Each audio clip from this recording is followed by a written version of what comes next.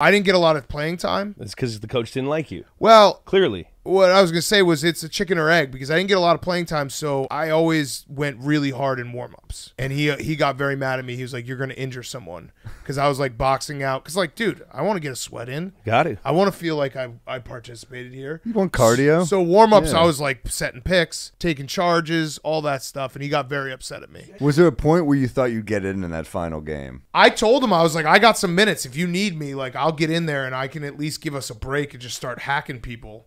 But I think it was pretty clear we weren't going to get in.